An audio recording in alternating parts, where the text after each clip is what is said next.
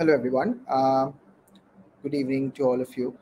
Today, I'm very happy to present a new work on geometry group theory, and we will discuss some of the basic ideas surrounding that work, and then I will also tell you what is new in this particular paper. This has been sponsored by Cheenta, this particular research. So, thanks to Cheenta for that. And it's also part of the geometric group theory research group at Cheenta. If you are interested to know more about it, you can go and visit cheenta.com. This particular paper, as you can see, the title is Connectedness of Bowditch Boundary of Dehn Fillings. It is an extension of the work of Groves and Manning, Daniel Groves and Jason Manning. I will share the links of their papers in the description as well. And it also uses some results from a previous paper of myself with Christopher Ruska. And it also uses some tools related to JSJ decompositions by Gödel and Levitt. I'll talk a little bit about it, but first I want to give you a sort of an overview of what this is about. Basically, when you talk about relatively hyperbolic groups, you have to first understand what we are talking about, because this is a very special class of groups. It's a large class of groups. Actually, it's a group pair. What we do is we look at a group G. In this case, we are only looking at finitely generated groups G. And in those groups, let's call it capital G, the finitely generated group, let's call it capital G. And then we specify a certain set of collection of subgroups of G. Let's for the moment assume that all of them are finitely generated. Then this group G and the collection of subgroups, the group G and the collection of subgroups, they're together called a group pair. Now, in certain situations, this group pair can have some nice properties. Now, of course, I don't have time to describe those nice properties today, but they have certain geometric properties that allows us to study them, study their group theoretic properties using more of a geometric approach toward them.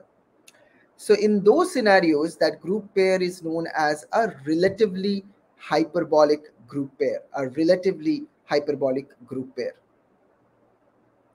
Now, one technique to study such relatively hyperbolic group pairs is to understand a certain type of topological space on which these groups are acting.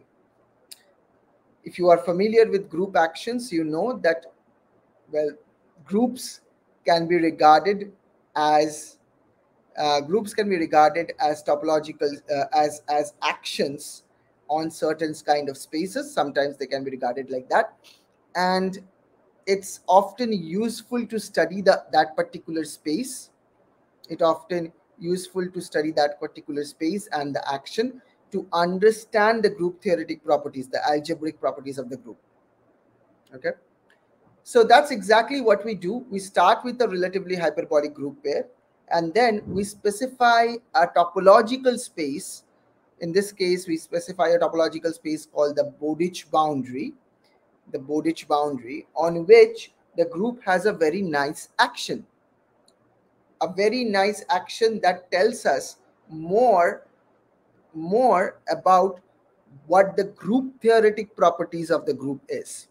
Okay, so now that this is set up, let's talk about the other important tool that we will be using in this particular talk, called the Dehn fillings. Okay, so Dehn fillings, if you are not familiar with the name of Dehn, you can definitely Google it or try to find it online. It's a very, very interesting story about there are geometric Dehn fillings. You can look into the work of Thurston, for example, and there are group theoretic Dehn fillings, which has been studied by people like Groves, Manning, and Osen. I will just put the paper's link in the description so that you can look into the material, the associated literature.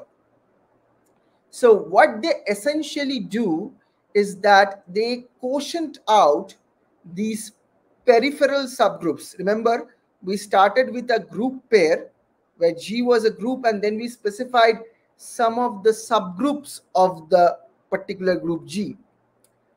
Those subgroups, the ones we specified, those subgroups are called peripheral subgroups. Now, what we do is in Dehn fillings, in group theoretic Dehn fillings, what we do is we quotient out those peripheral subgroups by certain normal subgroups of those peripheral subgroups. In a way that shrinks the entire complexity of the group. May not actually happen. Sometimes it could get more complex. In fact, in certain situations, the boundary of the Dehn fillings can be more complex than the boundary of the original group. But let's not go into the more complex part. In theory, in principle, what happens is you quotient out some of those peripheral subgroups and you reduce the complexity. That's what happens. Okay, so what you do is you then study the boundary of the Dehn fillings. So you had the boundary of the original group pair G and a collection of subgroups of G, P1, P2, P3, let's call them the peripheral subgroups. And then what you do is you quotient out the peripheral subgroups, and you get in something called a filled in group.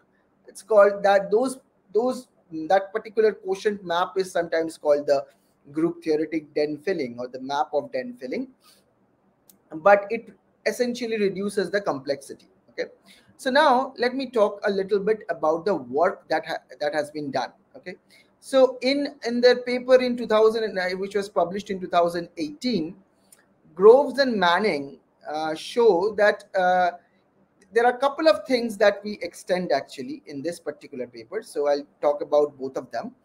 The first one is the theorem 1.6 in the Groves Manning paper. Again, I'll tell you an overview. What is the big picture story of their work so that you understand. What they essentially said is that under certain conditions, the Dehn fillings cannot be factorized if the original group cannot be factorized. Remember, I talked about splittings some times ago in another seminar here. If you were there in that particular seminar, that's great. If you were not there, let me quickly say a couple of lines about it. Just like numbers can be factorized, for example, 30 can be factorized into 5, into 2, into 3. Similarly, groups can also be sort of factorized. So what do I mean by that? So if you are in college or university, perhaps you have heard about graph of groups decomposition. The essential idea is same, that if you have a large group, and it's hard to study that group, why don't you break it down into smaller pieces? This is called a splitting of a group.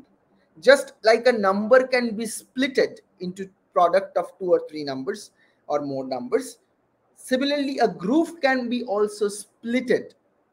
Now what Groves and Manning shows is that if you have a relatively hyperbolic group pair, and if that cannot be splitted, if the original group pair cannot be splitted, there is a certain kind of splitting that they are talking about. It's called elementary splitting. So they assume that suppose there is no elementary splitting, of the original group pair, there is no elementary splitting. So if you don't know what is an elementary splitting, don't worry. for the moment, just think about it as a kind of factorization of the group. Okay, so it says that if the original group does not admit an elementary splitting, then if you fill in that group, that is quotient out the peripheral subgroups, remember that's the meaning of filling. If you fill in that group, then the filled in group also will not admit any elementary splitting. So in a way, if the original group cannot be factorized, then the filled in group also cannot be factorized in a certain way. Okay, that was the theorem that that was there in the paper of Groves and Manning 2018 paper, but they had a certain condition. The condition was this, that these groups, the peripheral subgroups, uh, well, the actual condition was like this. Sorry, the condition of the peripheral subgroups was in theorem next one. In this one, the condition was on all small subgroups. So there are certain subgroups of a group called small subgroups, and they assumed that all the small subgroups are finitely generated. All the small subgroups are finitely generated. This is a type of restriction on the hypothesis. So under this restriction, that all small subgroups are finitely generated, Groves and Manning could show that if the original group did not have a factorization, the filled-in subgroups will filled-in group also will not have a factorization. So notice this particular line that is given in this particular theorem. Suppose that all small subgroups of G are finitely generated. That is part of the hypothesis. That is, G, the original group G, must satisfy this condition for their theorem to work. For the theorem of Groves and Manning to work, you need all the subgroups of G to be finitely generated. Again, the big picture idea is absolutely simple. You start with a group pair, that is a group and a collection of subgroups. Then what you do is you do a Dehn filling, that is, you quotient out the collection of subgroups by certain normal subgroups of those subgroups. So you get a quotient group of the original group, and you want to know if the original group cannot be factorized, is it true that the filled in group also cannot be factorized? So Groves and Manning said, yes, that is true, provided this additional hypothesis that the group G has this condition that all small subgroups of G are finitely generated. All small subgroups of G are finitely generated. So this was the condition. So one of the work in this particular paper is that we removed this restriction from theorem 1.1. So instead but then we had to actually change the hypothesis a little bit more. We were looking into a little bit different type of splitting actually, but under certain different assumptions. If you are familiar with these kind of stuff, then of course this different assumption is that we assume that the splitting is relative to the peripherals. So in a way, we assume that the peripheral subgroups are not doing anything very interesting in a way. Okay, so the splitting is relative to the peripherals. If we assume that, then that extra condition on small subgroups is not necessary anymore. That's number one. That's the first upgrade or a different variation of theorem 1.2. A more interesting, I would say, work is theorem 1.4, which is an upgrade of theorem 1.9 of Groves and Manning. Remember, I talked about the boundary. So it is natural to ask that if the original boundary is connected, is the filled-in boundary also connected? If the original boundary of the group pair is connected, is the filled-in boundary also connected? That is a natural question to ask, and Groves and Manning actually responds to that question. They say yes, that is true, provided again there is a restriction on the peripheral subgroups. They say that okay, yes, the filled in boundary will also be connected. Filled in boundary will also be connected, but you have to assume that the peripheral subgroups are all virtually polycyclic. So that's a special type of subgroups that they are restricting the peripheral subgroups to. So we changed that particular theorem. We actually removed that particular restriction, and we show that no matter what, if the original boundary is connected, then the filled in boundary will also be connected. There are that's the that I would say that this is the more important theorem in a sense. Okay, in a more important removal of restriction. Now, to prove this theorem 1.4, the basic structure was this, that we show that under certain conditions. So first of all, I use the other theorem that we proved in a previous paper with Christopher Ruska. It's a joint paper with Christopher Ruska, that the Bowditch boundary, if it is connected, then it is locally connected. Okay, so that's a major tool in this particular theorem 1.4. The other factor, that the other tool that we use, is a major structure theorem related to art trees. It's a very fascinating part of mathematics, the art trees. If you are interested in that, you can also check out the work of Bestvina. There is an expository article by Bestvina on art trees and group theory and so on. So we show that we use a tool that is a structure theorem for art trees. This tool was created by is due to Gödel and Levitt. It's called a relative version of a Rips machine. Now, Rips machines have been very useful in mathematics in group theory and topology and so on for the last 20-30 years. The relative version of Rips machine will be particularly useful in this particular problem. So I will put a preprint of it in our website and all. You can check it out if you are interested in the actual application. So that's how we prove theorem 1.4. As of today, this is 18 September. I think on 20th September, the preprint is supposed to appear in archive.